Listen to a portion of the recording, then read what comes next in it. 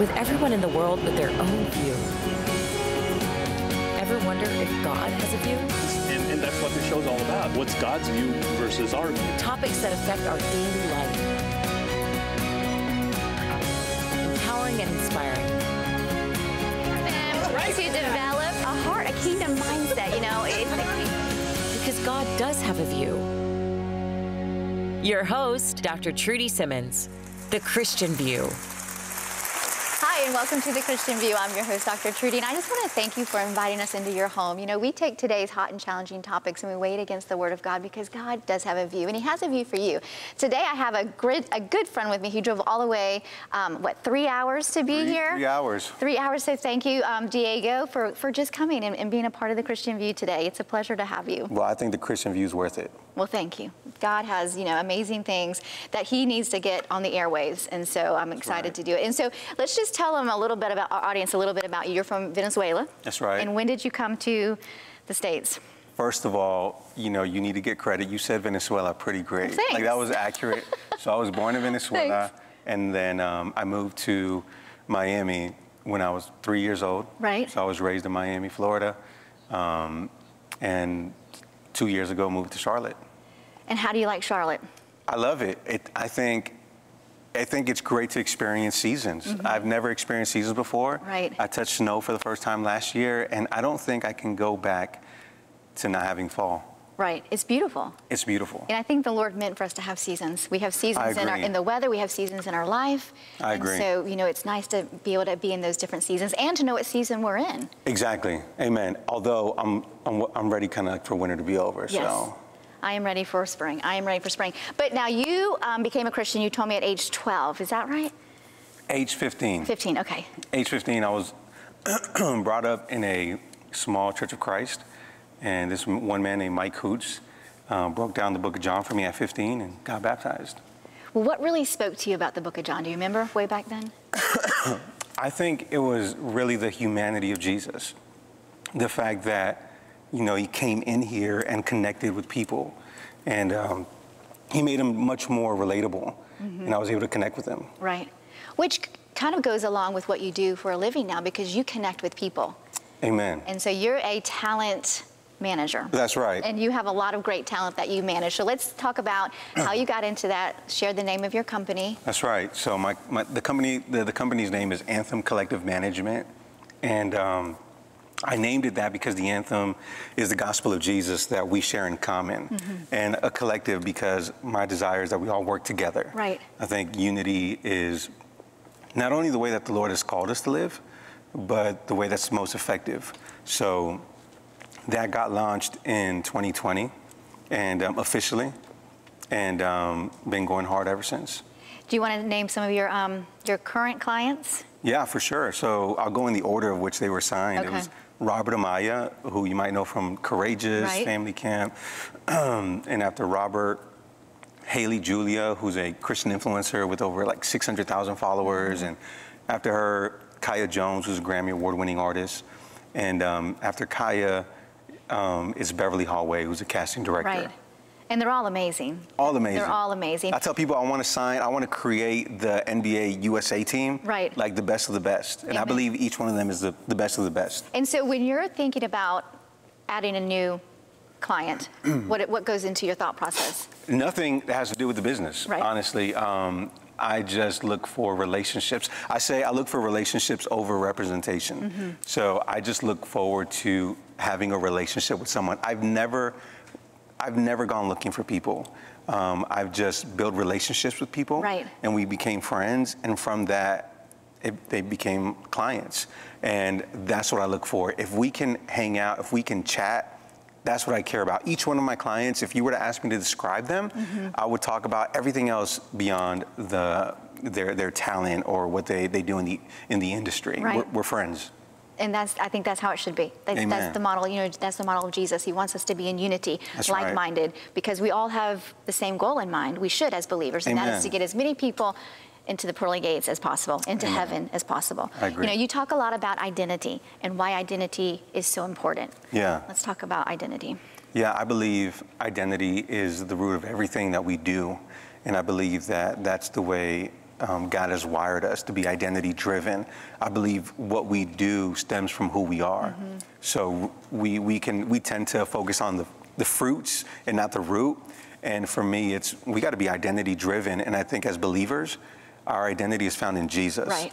Not in what we do as far as I'm an actor or I'm a talent manager, I'm a host, but our identity is what influences everything we do. Right. So we can't put what we do before that. So I believe if we do that and truly hold on to our identity, it's also going to protect us from so much in life when we don't get the role that we wanted or that booking that we were hoping to get.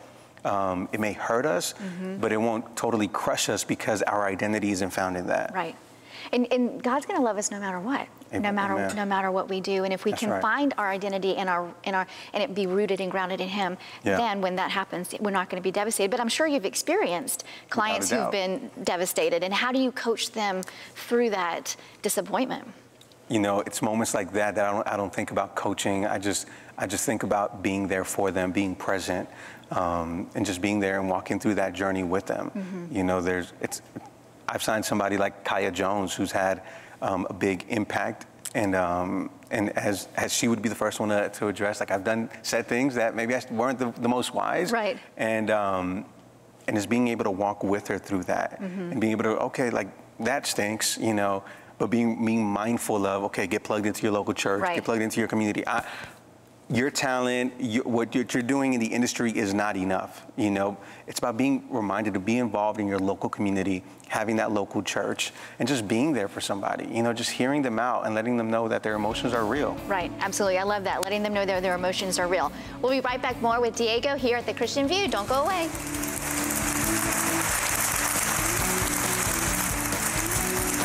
Hi, and welcome back to The Christian View. I'm Dr. Trudy, your host, and I have with me Diego from Venezuela, from Miami to Charlotte, and thank you for driving all this way here. We're going to talk a little bit. I want to just share a little bit about your past and and then we can talk about how you got to where you are today. But you hosted one of the largest Christian hip hop websites called Jam the Hype. Can we talk a little bit about Jam the Hype? We can.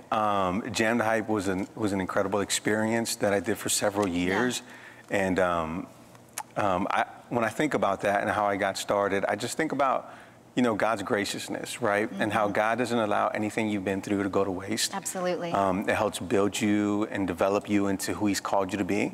And during that time of Jam the Hype and doing all these interviews, I never thought I'd be stepping into management. Right. But you interviewed Grammy and Dove Award winners. That's right. And so I enjoyed that. Just because I enjoyed people, you know, and God opened up that door. And I'm of the type that if God opens up a door, I'm going to step into it. And if it ain't for me, God's going to shut it. Absolutely. You know what I mean? So I'm not afraid of just trying something new. So I did that, realized I enjoyed it. How long did you do that? Maybe about 3 years. Okay. And that was in Miami? That was everywhere. So anywhere we had events in Miami, Orlando, Tampa. That's a South by Southwest was in Austin, Texas. Okay. So it was anywhere, you know, and I enjoyed it so very much for those 3 years, and just connecting with people in the industry. So then, how did you move to being a talent manager? Yeah. So in Miami, I was always involved in ministry, and I got the opportunity to help plant a church in Miami, and. Like I said, I'm all about relationships. So I'm always networking with people.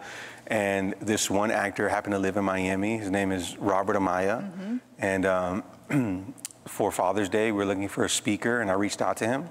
And he came in, and I mean, this is God, right? Where I thought I was just connecting with him to speak at the church for that event. But God had so much more planned. Doesn't He always? And it's amazing because that's why I tell people all the time, how'd you do this?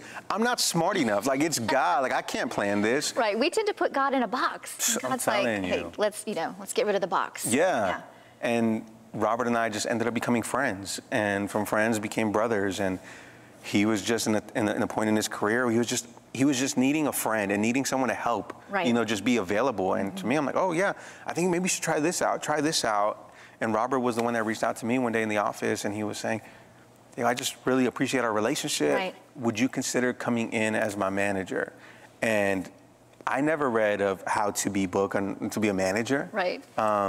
And I'm glad I didn't, you know, because during that time, my idea of management was simply just being a friend. And that's what got me started. Right. And from there, it just kept building. It kept building, and again, not of my doing, Right. but it's just by me showing up, you know, just being available and being willing. Right. You have no idea where that can lead. Everything else that I mentioned in my career, they were for seasons, you Yes. know, but you have no idea if you just show up, you know, God has something there for you. I love that. And maybe surrender. Surrender your agenda, what you think your life is going to look Amen. like. Surrender so that God can take it and create a masterpiece out of it. Oh, amen. If you would ask me at 15 years old, or like when I was a teenager, what I would do, I thought, you know, my passions were music and rapping. And in Miami, I won first place in this freestyle battle competition. I'm like, oh, this is what I'm going to do. And how small of a dream that was, you know, like God was like, I'm going to take this experience that you have, but I have something else planned out for you. Right. And I'm so glad he did, because I don't have that desire anymore. Right. Dreaming big. Dreaming big and showing up. Right. I think showing up is half the battle, because the enemy gets in our head, going back to identity. Amen. Well, who do you think you are, thinking that you can be someone else's talent manager? Or who do you think you are, you know, going and speaking to thousands of people? But that half the battle is showing up. Is just showing up and being faithful with the little. Right. You know, some of us, I want all of this. I want all these clients. I want. But why would God bless me with 10 if I can't be faithful with the one? Amen. You know, if I can't honor him with the one that I'm working with. And I was with Robert for now it's been 5 years total, but before bringing anyone in, I was just with him for 2 to 3 years, not seeking anything out, but just honoring that, Right. you know, and wanting to be faithful to what God has put in front of me. And a couple years later, God did something else. You know, that's a valuable lesson I think we can all glean from, is to be content where you are. Yeah. Because sometimes we go chasing after that next shiny thing or the next big thing, and the Lord is saying, I need you to be content with what I have you doing. Amen. And put 110% into that, so that, yes, I can trust you to give you more. But so often it's the enemy, shining that little object at us, saying, okay, but you need to go here, you need to go here. And I'm speaking to myself as well, because we tend to chase instead of being content. Amen. In the Word of God, it says, anyone that puts his hand to the plow and looks around is unfit for the kingdom. I don't want to look around. I just want to be faithful with what God's got for me. Amen. You know? Amen. I think that is so true. I say something like, you need to stay in your lane. Trudy, That's right. Trudy, just stay in your lane. Yeah. You know, because as a runner, if you look to the right or to the left, you're going to trip up. That's and right. if you're in a race and you look to the right or to the left when you're running, you're going to lose momentum. Yeah. And so it's so important to stay looking ahead in our lane with what God has us to do. I agree. And you have no idea what God will do with that. Right. You With know? a surrendered heart. Yeah. And trusting in him. Yeah. To me, it's just trusting in him. If I'm so focused, God, I want this to be here, I just feel like that's a distraction. You know, it's great to have goals, but if we have no systems in place, people don't run out of goals. People don't reach their goals because there's not systems in place. They're not honoring God with what they have in place. So to me, it's I just want to maximize what God has for me here. And if God leads me somewhere else, great. But I want to be faithful with this. Right. Faithful in the small, and then he will, if he wants, he'll move you to bigger. Amen. But we've got to trust him, that his timing is always perfect. Nothing catches him by surprise. And That's he's right. working all things out for our good and his glory. Yep. And that's a beautiful place to rest. We'll be right back with a little bit more here on The Christian View. Don't go away.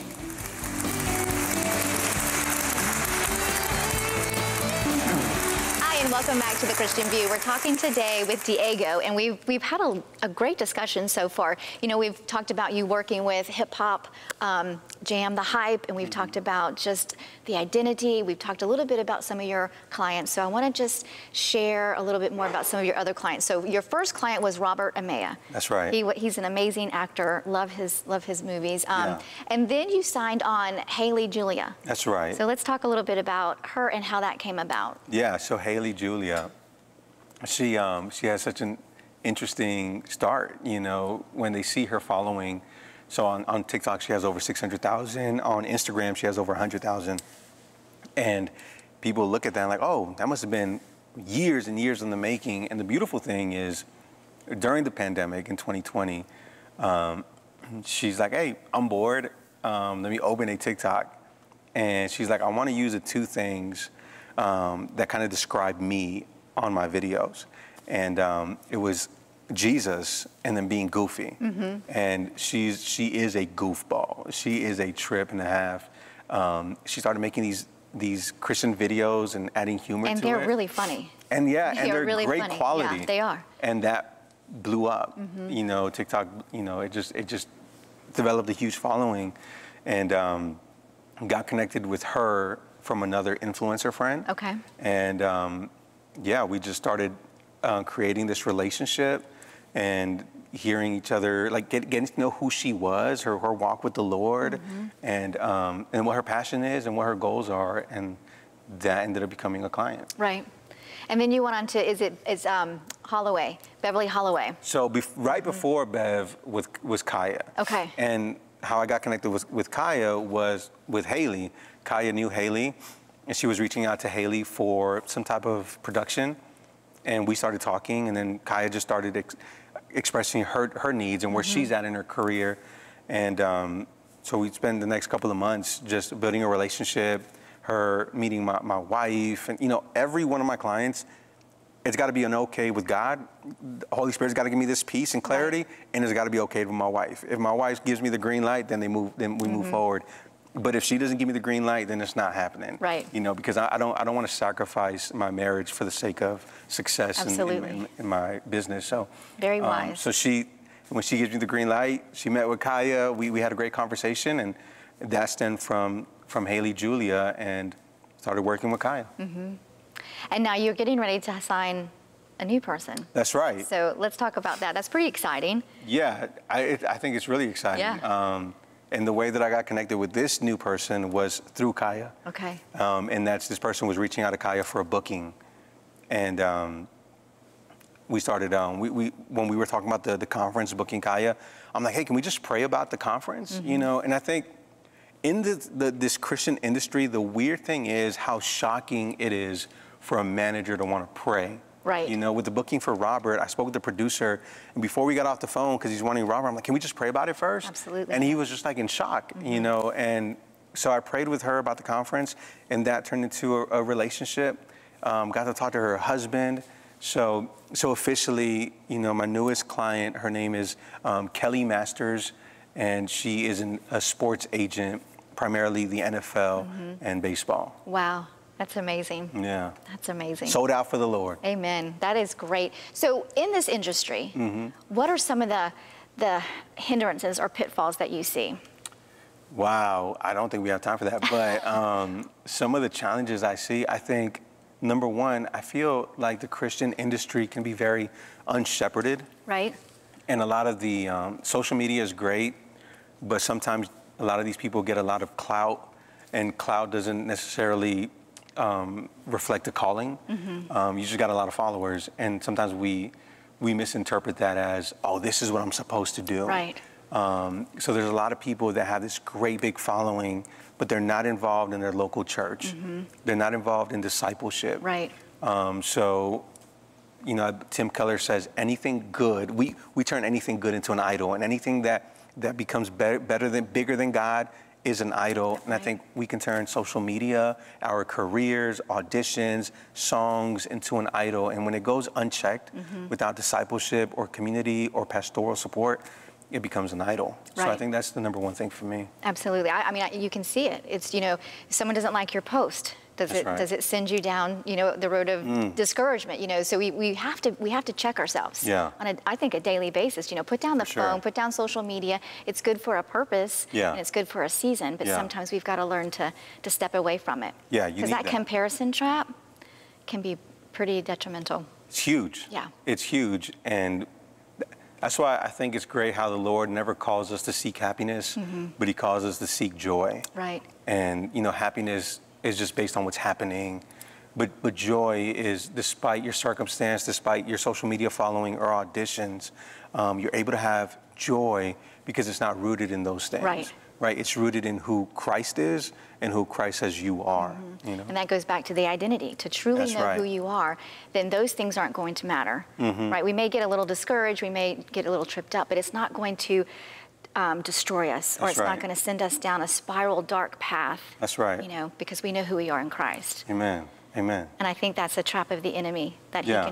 he can throw at us. Yeah, and that's why we do need a community. It's easy to become an island on social media or in the industry, and I think it's a very dangerous place to be in. Right. You know, you used to work in church ministry. That's right. Are you still doing any church ministry, or? I don't, you know, people they ask me then, I don't think I ever stopped. Okay. And I don't ever want to not have that mindset. Like what I believe, what I do with my clients and my company, it's a level of ministry involved in that, Right. because there's a level of accountability and discipleship that we do together. But officially, like on staff of a church, no, I'm not. But I'm involved in my local church, and I'm very passionate about each one of my clients has to be involved in a local church. Right. I'm not your pastor. I'm not any of that. You need that locally, somewhere where they're not using you for the sake of your gifts, Right. but simply somewhere you're able to receive correction, you're able to grow. That's what they need, somewhere beyond the camera. Right, absolutely. So we have about a minute left. If someone's trying to get into the industry, what would you suggest? What advice would you give? I would say don't step into it without being fully grounded into who you are in Christ, or understanding what the gospel is. Right. Don't enter it alone. I think that for anyone that wants to get in, a simple reminder that they need to be, and this for anyone, but anyone wanting to get into an industry, is be reminded of the gospel is the good news that God became man in Jesus Christ, lived the life we should have lived in our place, died the death we should have died. 3 days later, he resurrected, offered to give the salvation to all who believe, repent, and trust in his name. So anyone that wants to get involved in that, have that tattooed in your heart, in your head, because that's the only thing that matters. Amen. Amen. I totally agree with you. We'll be right back with a little bit more here on The Christian View. Don't go away.